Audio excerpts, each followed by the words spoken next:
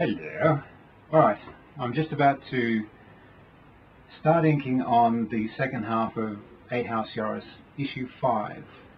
This is the second half of the story, and I had to take a break in the middle of it to colour the first issue.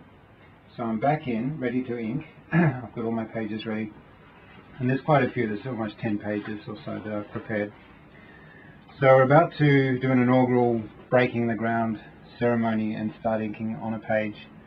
I usually like to, I wouldn't be comfortable normally doing this, but we'll try it out. I'll see how I go. Usually I'm more comfortable inking at the end of the day rather than sort of first thing like this.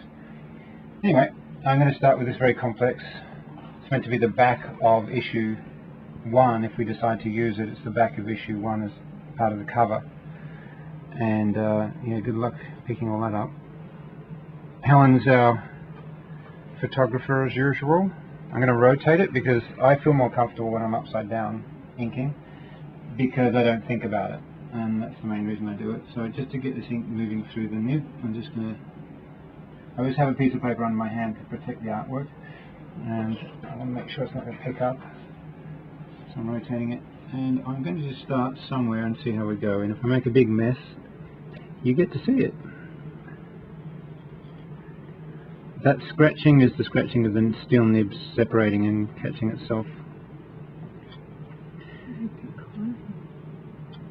Is it? So this is how many times I have to dip, by the way, so you get to see. And I just made a little mistake there. This is why you have tissue on the hand. Okay, back to it. I always try and get the things that overlap first. So this bit of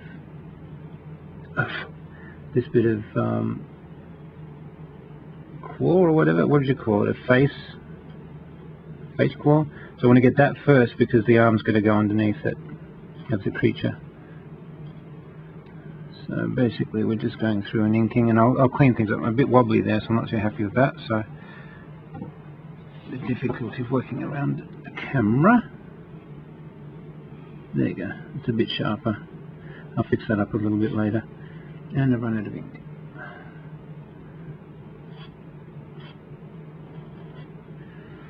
And this is old school. This is how I used to do it on all the comics that I used to do in the 80s, including Zooniverse. This is my thicker nib. So this is my sort of establishing shape nib. The detailing nib comes next. That's this thick. So here's the two nibs next to each other. So this is my detailing nib, this one here. And then I have a sign writer's brush, which these tools are all 30 years old. So this sign writer's brush has seen better days. It's got a really wobbly little tip there. It's very hard for me to use. But eventually I want to get a replacement when I have enough money.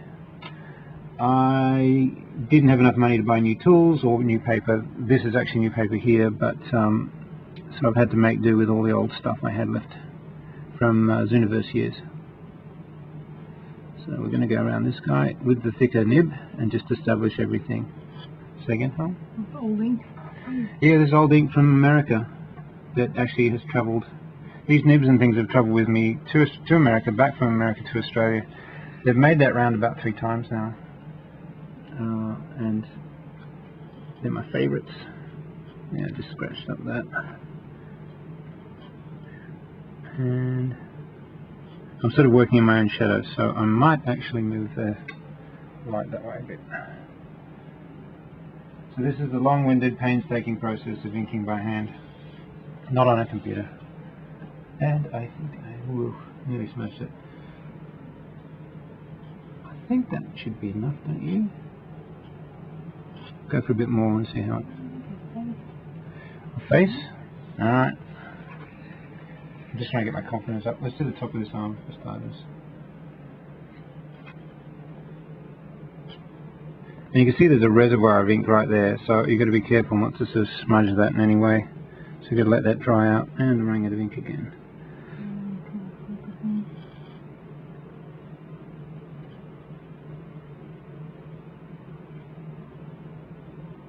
Yeah, eventually we'll get a better camera, so we'll be able to do this a bit more clearly with a tripod so it's not so shaky. We don't have the money for that right now, but when we do, we will definitely invest in something a bit more stable. This is the best we can do for now, so you'll have to bear with us, because we're not doing too well. We do comics full-time, Helen and I, so we don't have a lot of money to throw around. It's not as lucrative as everyone seems to think it is. Not by a long shot. Well, we're doing better than some people, but we're not, you know, you can't get extras like cameras and things like that, or you really have to save up for. Yeah, so, bit of a...